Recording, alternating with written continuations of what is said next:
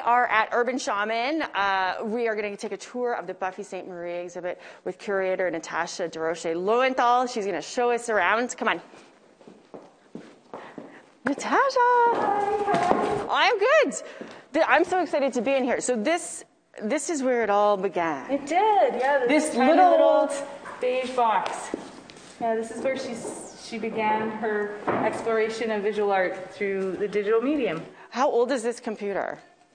This computer is circa 1984, but she actually purchased it before then, because 1984 is really the inaugural announcement of it as a home computer. Yeah. But Buffy had purchased it previous to its big debut. Ahead of her time. A Macintosh 128K. Well, and if you look at the back to it, the model number is 0001. Oh my God. Yeah, it's pretty amazing. So, and she used this for what? What was this in her process? Well, she used it to create some of the pieces that you see in the show. We're going to go and check She out. also used it to explore communities that she wouldn't normally have access to. She used it for email, she used it for all kinds of things, and eventually she developed an entire education program through digital. All beginning here. Okay. Yeah. So one of the earliest pieces of hers, this is kind of the early pieces section. One of her earliest pieces is depicted here, and Buffy's pieces are dated in a range because she didn't just leave a piece finished until it was finished. She reworked it as the technology evolved. She did various things that other people weren't even aware was possible too. She used some of the external technology like scanners and things like that to rework images and to implement scanned images into her digital art. So she really was like one of the first people to really even take digital art to that level as well. Who even thinks of that's what I'm always confused or impressed by, I guess, is these creatives, and it's like, what would even make you think to do some of these things? It's one thing to see something and then emulate it. Oh, I like that, and then you try to do it, but to just imagine it all, it's pretty. Well, that's why it's really important that we really pen her name down in the history of digital art, because who knows who was doing this at the same time, but I can tell you that she was one of, if not the first, to take a computer and use it to create art for art's sake. Yeah. Okay, what next? Well, we see some of the progressions. The other thing that everybody forgets is that printing was not what it is today. Not everybody could print digital art. Right. So it was just as challenging for her to establish a relationship and source out appropriate printers for her pieces. It was very, very interesting, and that's another thing that's quite amazing about her choice in scale, is that knowing that it wasn't something she could just walk down to the corner printer and... Yeah, you're not going to Staples in 1989 and having this Costco printed. didn't do that. No. She was really generous too. Buffy's always very giving of herself, and she offered us some hand-drawn sketches, and some of these are really delicate, as you can see. They've been through hurricanes or floods or various challenges, but it just kind of adds another dimension to that. That I love, hey? Some of these are costume designs for a project that didn't happen. She was asked to kind of sketch out some costume design. Skinny rabbit scraps must be wrapped around string or something. Right?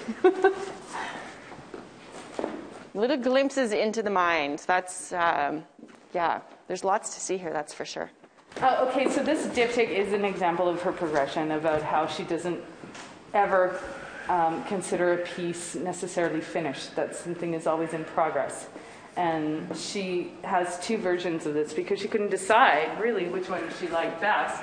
And so why? When it's digital art, that's kind of this added perk that you have a chance to rework things. Yeah. And she does that with her music too. She'll re-record the same song in a different field. Yeah. And so it has just a whole new connection to a different audience when she does that. This is just magnificent, hey? Yeah, this is an impactful and it's one of the most profound pieces to see in person. So I'm really anxious for people to be able to come and stand in front of it, because it really is, it really speaks to the old colonial portraits as well. It's kind of got this satire, and yet it's got this ghostly presence about it, and it's really, really one of my favorite pieces that she's ever done.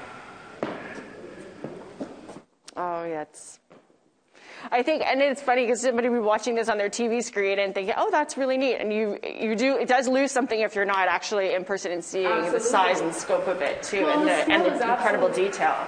Right, and the scale is absolutely intentional. Artists don't pick a size by accident. She really did want to have the impact of the portraiture of colonial times.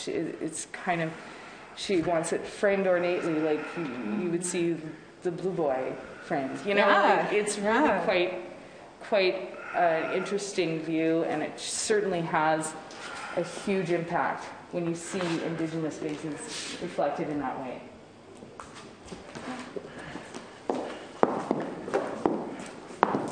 It's too bad. It's COVID times, and this place isn't packed right now, and people who can appreciate it, right?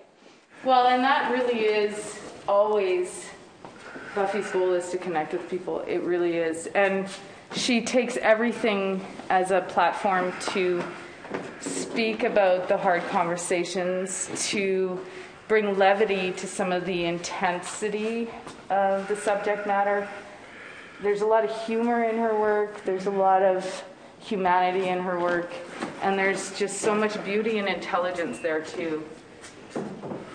Well, that humor is part of what keeps us all going, right? Absolutely, that definitely does. And the resilience has a lot of humor. It definitely feeds her resilience. And it's coming from a place that really is rooted in the Indigenous teachings of, humility and family and respect. And she really lives that way. And so it's really quite amazing to see how she has taken it and implemented it into every aspect of her career. Mm-hmm. We always talk about role models, but nowadays role models come in these tiny little compartments, and you have to separate the artist from the art in order to really achieve the value in the art. That's not the case with Buffy. She personifies what it is to walk the talk. Yeah. And generations and counting, right? It's not a role model at the time. It's like she's... That's right. Yeah, it's a universal approach to being an authentic artist. Love it. What else do we have over here? Well, we have some handwritten lyrics. We also have a poster that she used one of her images to... She lent her image to the cause of AIDS awareness. And so... she did that with quite a few of her pieces of art. She kind of really took it and implemented it into her activism. And just a sense of community that's always injected in her work. And we come to, I think what's most important to me to communicate with this exhibit is her place in the history of fine art. We always talk about, we know that women and people of color, people who identify as women, are underrepresented in the history of art and technology. Right. And what do we do with that? We create a meme and we quote the numbers and everybody goes, oh, that's terrible. But what we have to do with it is we have to start putting an identity to the people who really were innovators. Yeah. And so speaking her name in the sentence of innovator of digital art is really powerful from an art standpoint, from a cultural standpoint, and from a science and technology standpoint.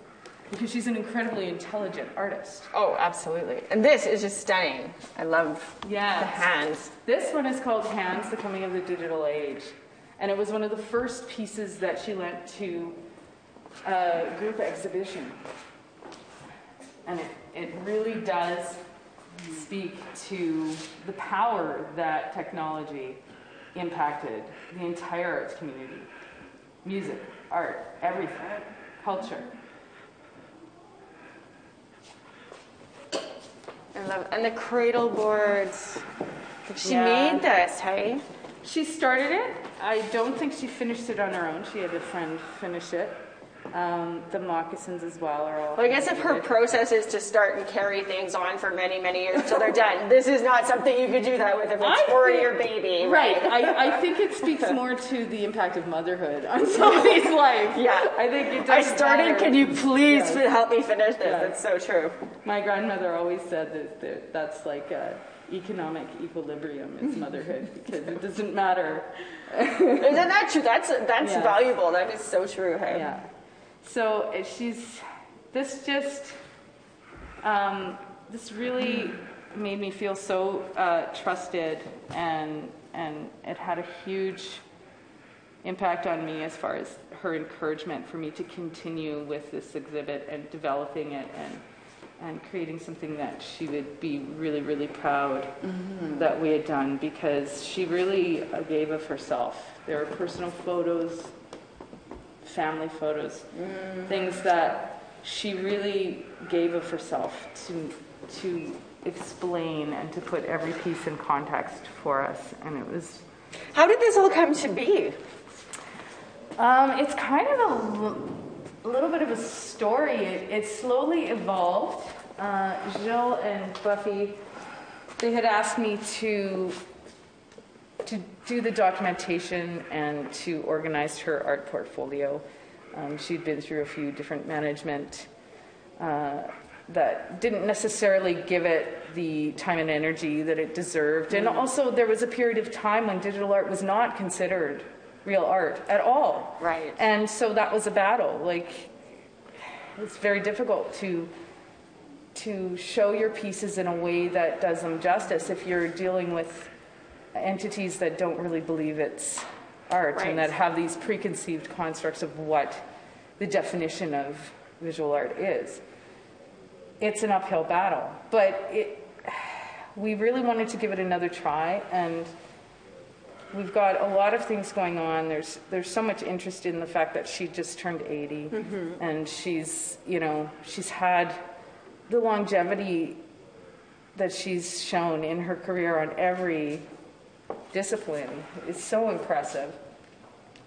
But really what we need to reflect on is the things that got kind of tossed by the wayside or just not given as much credit as was due. And this is one of them, her impact and her use of digital art to reach out to a new audience where no one else had ever And you thought grabbed to. it, and it's like, let's put it under one roof. People can also see this online, though, right? I mean, not everybody's going to be able to come to Winnipeg and see this right. in person. So where would people, if they wanted to see more of any of the individual pieces or get some more information, how would people go about doing that? Well, thankfully we have a really wonderful venue, Urban Shaman Contemporary Aboriginal Art Gallery.